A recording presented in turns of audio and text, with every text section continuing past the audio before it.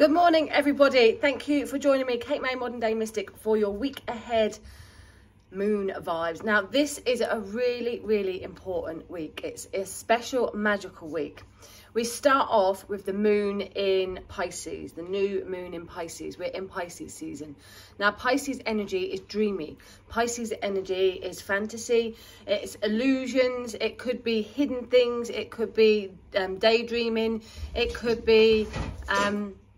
Cat's just had a funny 5 minutes. It could be anything to do with your subconscious. Okay, now this is where the magic starts. The Pisces is the last zodiac sign of the and starts off in Aries, so it's almost like it's the end of the zodiac year. So we have a really good time now to tie up loose ends, finish things before we move in to the spring equinox and the Aries energy, the Aries sun. So the energy around us now is like fulfilling our dreams. So if you think about things that you thought about last year, 12 months ago or 6 months ago when it was the full moon, what you released, what you wanted to bring in, how far you've come in that last 6 to 12 months, and you can then realise your full potential of your dreams and your manifestations. If you've not done an awful lot in that last 12 months, this is the time to start thinking about, actually, I can make a difference in my life. We are in the magical manifestation mode. Now, this is the 4th supermoon in a row, which means it's closer to the earth. So the energy is intense. Everything is heightened there. This will include, because it's Pisces, this will include your psychic abilities, your mediumistic skills, and anything on that subconscious level.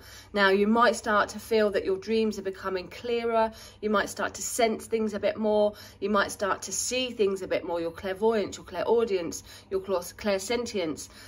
Any of those clairs could become really heightened for you now, as well as other intense emotions. So karmically, because this is the last sign of the zodiac, we are looking at releasing our karmic debt, releasing things that really no longer serve us, releasing our blocks, because this is a new moon. So we want to go into the new moon with new magical energy, with new vibes. This literally is the time to dream big. But we have a Saturn connection. Now, Saturn is all about being practical. Saturn is about order. So although we have those dreams from Pisces, sometimes they can just stay a dream. Pisces are very dreamy energy. They're very, I've got to say it, they can be quite lazy as well. And they live in some kind of fantasy world.